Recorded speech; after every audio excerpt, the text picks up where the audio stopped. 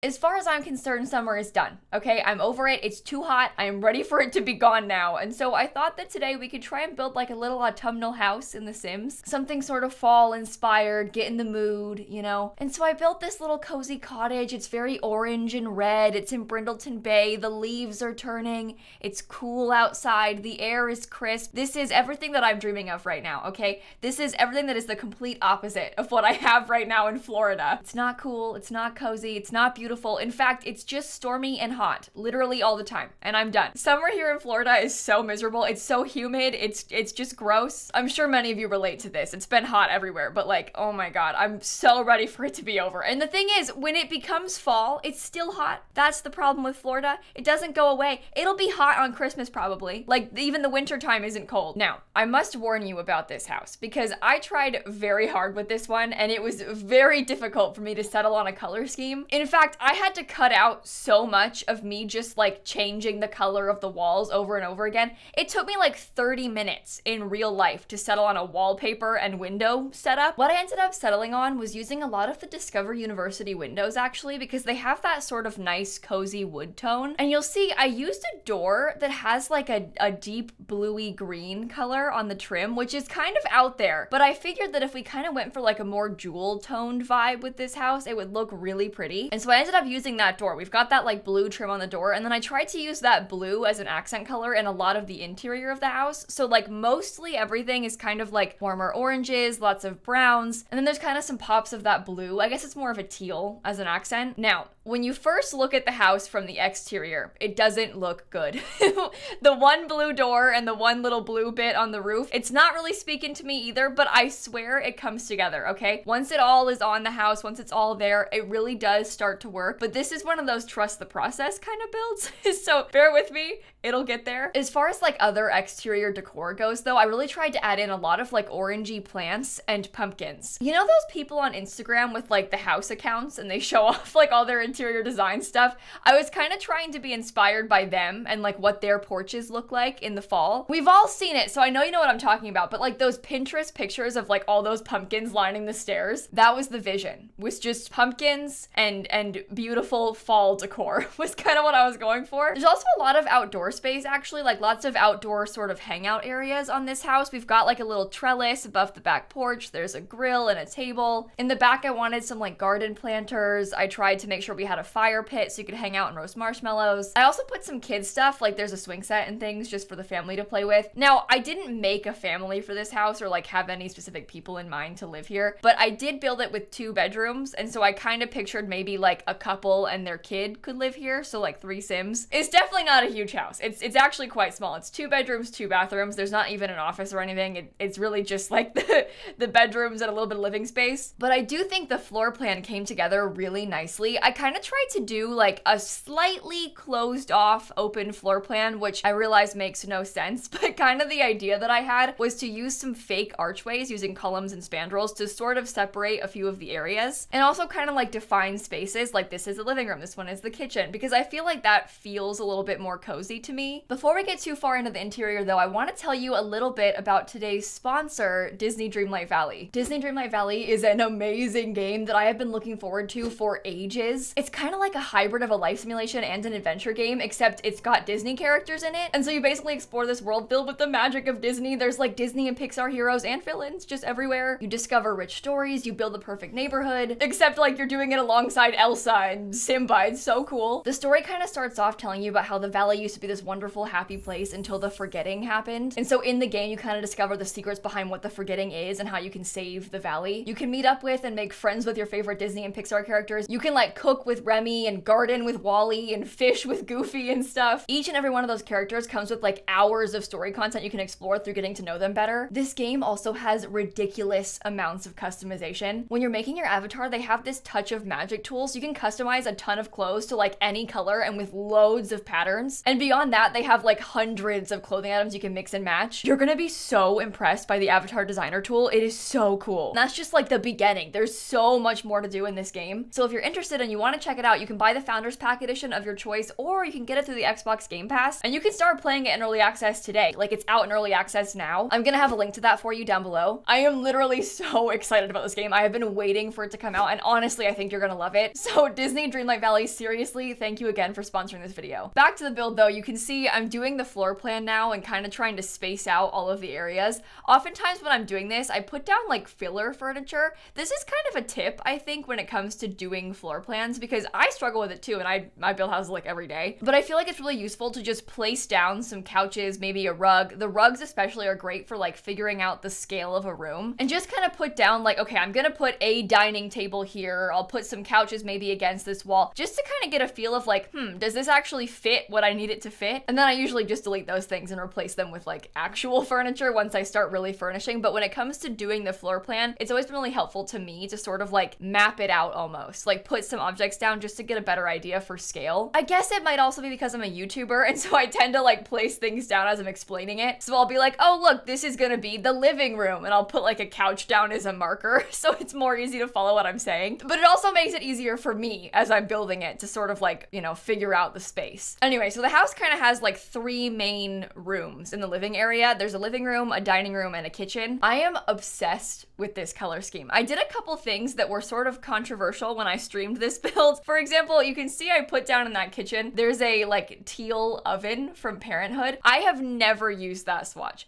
Never once in my life have I ever used that stove. It's kind of weird. It's kind of a bold choice. I don't know if I would do it again, but I wanted to try it in this house because, you know, again, when else am I gonna do that? If I've never used it, I should try. I've built so many houses in The Sims and I use the same plain like stainless steel ovens every time. And so I really tried to like try something different. Although I understand that maybe it's a bit controversial. The door was actually the real controversy. A lot of people in my Twitch chat had really strong opinions. It was like majority very pro the blue door, and then a few people being like, this is the ugliest thing I have ever seen. So I understand if you don't like it, it's totally fine. But you know, I'm just gonna try new stuff sometimes. Sometimes it works, sometimes it doesn't. That's okay. We'll give it another shot tomorrow. Couple other fun things to point out. There's a curtain set that was like perfect for this house. The Dream Home Decorator curtains have like a leaf swatch, and it is literally perfect. It is exactly what we need. They're sort of like creamy curtains with some like red and burgundy looking leaves on them. And so I used that as the inspiration for the living room. Honestly, this house in general was a really good opportunity to try and use things that I don't really use all that often. Like there's some leaf wall decor that came with Eco Lifestyle. I never put that in my houses, but this house is like perfect for it. The patterned curtains, I used a lot of like deeper colors and lots of oranges. I never really use orange swatches because I just don't like the color very much. So I got to use like an orange bed. I used like a red bed in the kids' room. Lots of things that just don't normally fit into my like average Sims build. It was also just really fun to build. It was so cozy, just sitting here hanging out. I had a pumpkin candle burning in my office while I was making this house.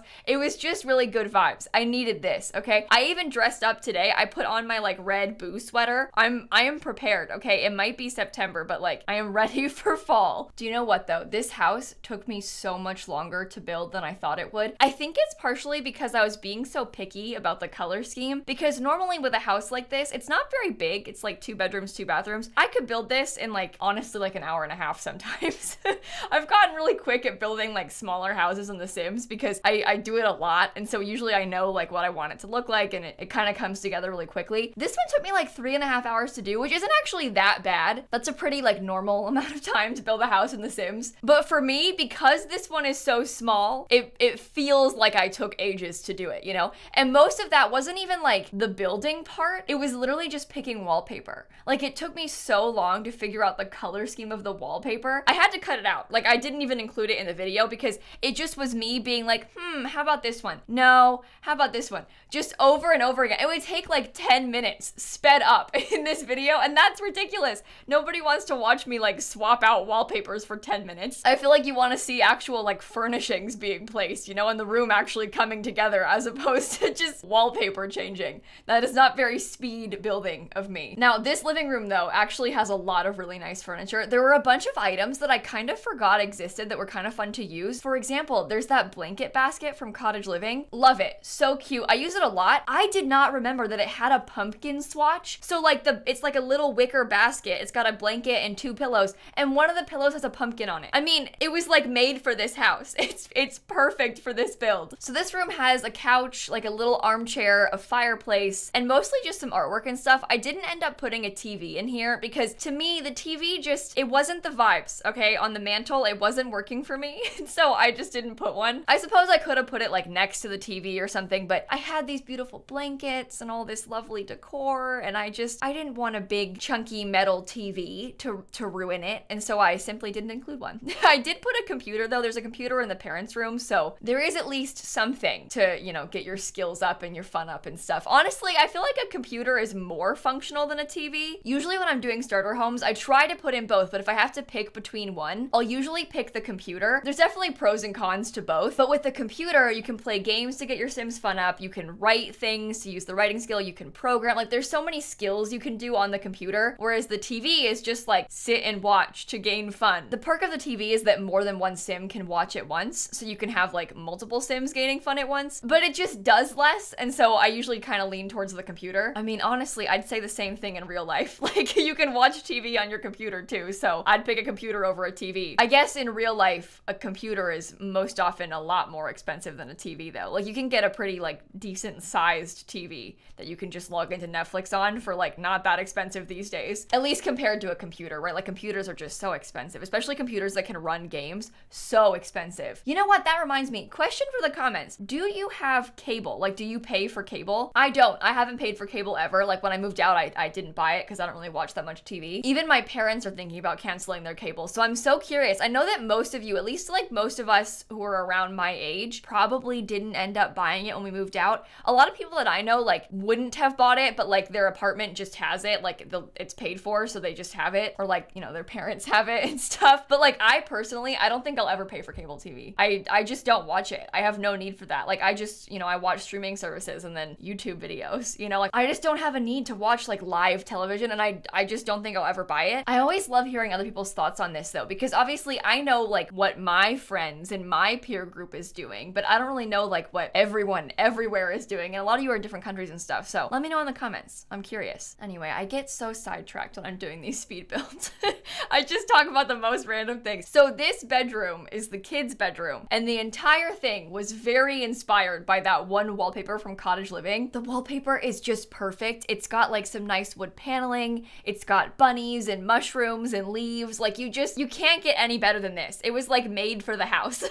This is exactly the vibes that we're going for. It even has like the green and the red. Like, it's literally perfect. And then I paired it with this really cute like quilted bed that came with cats and dogs. And I thought that was really nice because it kind of had the same colors in it. And so it sort of tied it all together, but it was also very cozy. I love a good quilt. Honestly, that bed has so many good swatches. It's a very underrated bed. I kind of forget that it existed. I kind of forgot about it until recently, and now I've been using it a lot because it's so nice. It's also just really like simple. Like, the wooden bed frame is really easy to match to a lot of furniture, so it just goes really well in a lot of houses. I think the same could be said for like all of the cats and dogs furniture. Cats and dogs is a really nice pack. The world is good, the furniture is good, pets are good. Like, cats and dogs is definitely up there as one of my favorites of all time. That one and Seasons, actually, I would probably say are a couple of my favorite expansion packs. Speaking of Seasons, I used a Seasons bed in this bedroom. I used to love that bed. It's kind of low to the ground and it's got some cute pillows. I was like obsessed with it when the pack first came out. Now that it's been out longer, I've sort of started to get the ick from the pillows at the back because it has like the 2 pillows and then 3 up against the headboard. For some reason, the 3 in the back really bug me. I don't know why. I wish they weren't there, I'm gonna be honest, but I try not to think about it. So I haven't used that bed a lot recently, but it does have a lot of really nice swatches. And this orange swatch in particular, I don't think I've ever used. And so I put the orange one in here because obviously we're trying to go for this like fall vibes sort of room. And then I paired it with some cats and dogs furniture because it has that nice wooden color again. And I also used a rug from the werewolf pack. I think I'm really happy with all of the rugs in this house. I think they all turned out really nicely together. They all fit together really well. And they just have really nice swatches. I think this whole color scheme is really, really nice. It's also different from what I usually do, which is a good thing because I definitely get in my little box and I do the same thing over and over again. So I'm quite proud of this house because it feels different. It feels like a you know, nice change, I guess. In this main bedroom, I also put an extra door. I thought it would be nice because one, there was kind of just a bunch of big open wall space that I wasn't sure what to do with, but I also thought it might be nice to have a door to the patio from this bedroom just because it's always good to have like extra space. And honestly, in a real house, it's pretty realistic to have like an extra door there if you can fit it. So I did put one, but I did use a different color because I didn't want to use the like blue trim on this one because this room didn't really have a lot of the blue. And so I used like the blue door in the hallway next to it and then just a solid brown door in this room. And that kind of bugged some people in my Twitch chat that they were different colors, but I thought it was all right because the door at least matches the windows, you know? So I think it's fine to paint one of the trims and not the other, right? If I just keep telling myself that, maybe it'll become true, you know? As long as we believe it, maybe it'll be right. All in all, this house has a lot of wood. I think you can probably tell there's like wood accents everywhere and lots of like orange and blue pops of color. I don't think this is really my personal style in real life. Like, I don't know if I would pick this for my real life furniture, but I think it looks really nice in The Sims. And now we're kind of moving on to the exterior, and on the outside, I had so much fun landscaping. I put so many flowers and, like I said, so many pumpkins, like literally everywhere. It was really fun to go in and furnish this stuff on the outside. I was putting like hay bales in the front. We had Patchy the Scarecrow. I also ended up using a swing set in the front yard, which was kind of different. My chat was sort of joking like, oh, the HOA is not gonna like that. But I put a swing set in the front yard because I wanted to have a lot of space for like crops and stuff and like gardening in the back. And so I used the swings up here. Front yards are very underutilized, you know, because in real life, people aren't gonna put like a hangout space in their front yard for the most part because it's not very private. I mean, I don't even have a front yard where I live right now, so I certainly wouldn't. But like, you probably wouldn't normally put your swing set in the front of the house. But in The Sims, you can do whatever you want. Nobody cares. And you know what? There's no such thing as privacy. Your Sims don't care. The neighbors don't care. The neighbors are gonna come to your house anyway. They're just gonna walk right by constantly staring at you, so you might as well embrace it. But with that, we're getting pretty close to the end of the build here. We're kind of just doing some finishing touches. If you want to see more of stuff like this, like these longer form builds, I do always live stream them on Twitch, so if you want to pop in, my name is just lilsimsie on Twitch, same as on YouTube. I'll have it linked down below. But we hang out and play The Sims like every day on my Twitch channel. So if you're into having like 3 more hours a day of Simsy content, you can find me over there. And then we can do the builds together because you can actually like give live feedback and, you know, tell me you hate my blue door and then I'll ignore you and just use it anyway. And if you missed those live streams, I always post them back on my second channel on More Simsy, which I'll link down below too. So you can always watch them back, like not live if you missed it. And I've got a whole backlog of a lot of Sims content on there. And now once the build is actually done, I'm gonna pop back into the game and give you an actual tour of the house. It's always kind of hard to see things when it's like speeding around so much. So once I show you in game, it's a little bit easier to see. So I built the house over here on this lot in Brindleton Bay, kind of in the back corner. Oh, okay. It's raining and it is a lot more fall than it was when I played before. The trees have like completely turned. But this is the actual house. Here's what it looks like in game. I'm really, really happy with the color scheme. I just love how this like blue shingle looks up there. And in the front, no, it deleted my terrain paint. Oh my God, no, that simply won't do. That is just unacceptable. How does that glitch still happen after all this time? Okay, there we go. My terrain paint is back. So in the front yard, we've got this little swing set. We've got a lot of landscaping, which is a little bit more dead than it was in the speed build, sorry. And we also have like a gnome and stuff. If you come back this way down this little curvy path, it takes you into the backyard. And in the backyard, I put down like a little fire pit right here. There's some pumpkins, there's Patchy.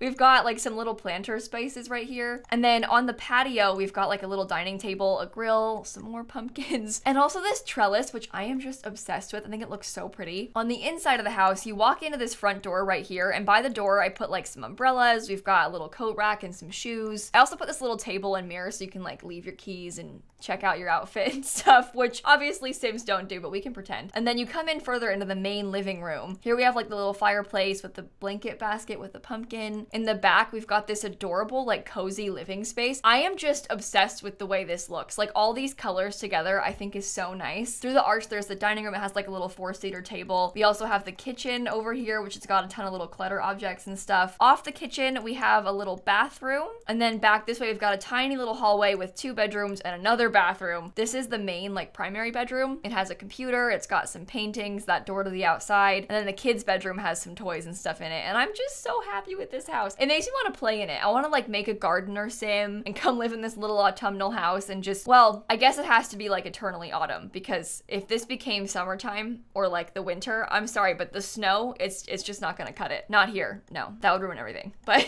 this is the finished product. It is on my gallery if you want to download it. I used a lot of packs on this one. I'm so sorry, but I do a lot of base game builds too, I promise. I can link one of those down below for you. I'm also gonna link Disney Dreamlight Valley down below, so if you want to play the game, check out that link to download it. And thank you again to Disney Dreamlight Valley for sponsoring this video. I think you're all gonna love the game. I am so excited about it. And thank you all for watching this video. I hope that you enjoyed it. And with that, I'm gonna go. So I'll catch you all tomorrow, okay? Bye, everybody. You know what? The purple trees in the front is not working for me. When they were orange, it was so much better. The purple is kind of ruining it.